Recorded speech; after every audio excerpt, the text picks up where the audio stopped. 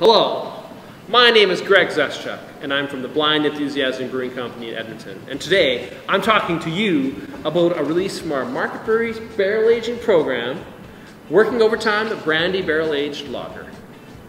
We're always exploring new barrel aged beer ideas, and we had the chance to get some fresh brandy barrels. We knew pairing them with a dark amber lager would create a stellar beer.